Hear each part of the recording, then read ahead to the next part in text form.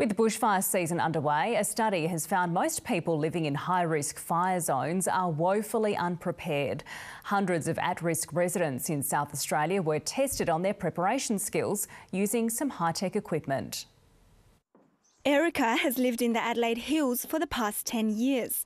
Having gone through a fire on her property a few years ago, she knows no amount of preparation is enough for when the time hits. We went into our plan, but I was really nervous, very stressed. I can just remember how much my heart was racing.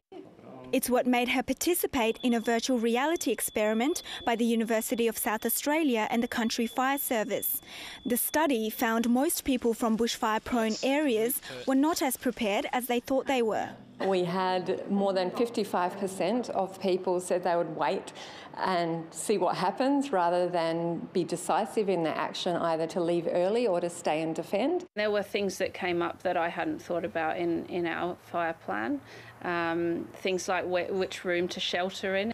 But researchers say these findings are not uncommon. Which one do you think is suitable to take shelter in? 27% of the people in the Black Saturday fires died in the bathroom because we sort of have all these American movies with hurricanes that we think we should go to the bathroom. It's really unsafe in a bushfire.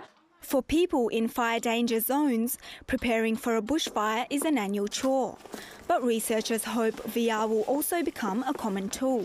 Virtual reality is a really immersive environment and you're more likely to retain information. You enter that world and everything's locked out, so you're really experiencing it a different way to if you're to read instructions on what to do in a fire. How likely is it that you would be concerned about your survival at this point? A virtual experience to prepare for something participants hope won't become a reality. Shamsia Mohammadi, ABC News, Adelaide.